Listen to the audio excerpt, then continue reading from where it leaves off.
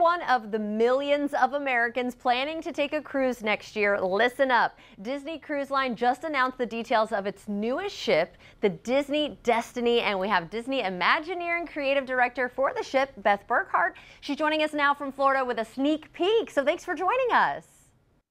Thank you so much for having me here today.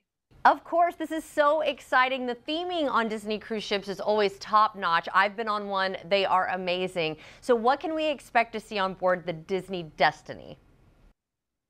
So, at Disney, storytelling is the heart of everything we do. And what makes the Disney Destiny so unique is for the first time ever, we're sharing the story of heroes and villains with our guests. So we're immersing them in new experiences, new venues, first of its kind in many of these spaces with the heroes and villains story. So we're so excited about this. So many different Disney stories to tell.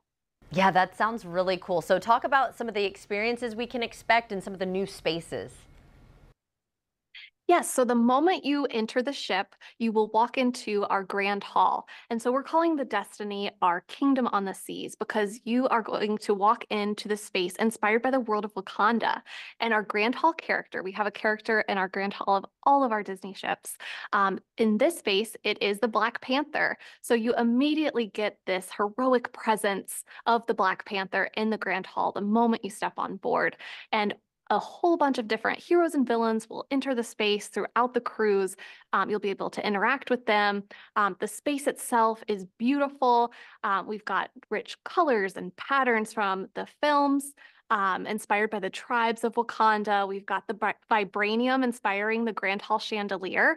And the vibranium is really what helped give the Black Panther his strength, and it really will come to life in the Grand Hall. As we're having these interactions with our characters that we know and love, this sense of vibranium and energy will be in the space too to bring it to life.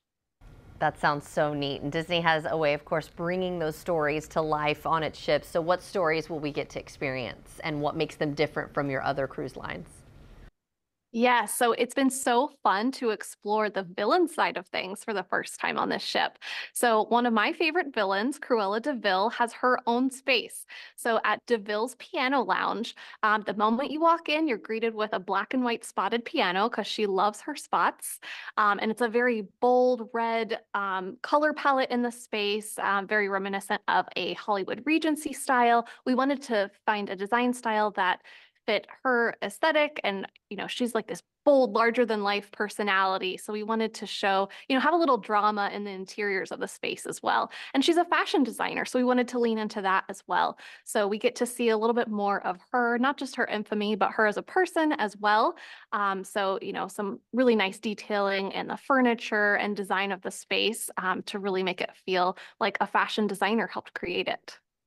I think that's really neat too, that you guys are kind of pulling in like a classic Disney movie. I absolutely love that. And the cruise industry has been really strong this year. That trend does not look to change in the near future. So why do you think people love cruising so much? Well, there's something for everyone. So, DeVille's is an adult space, but we have spaces that are exclusively for kids as well.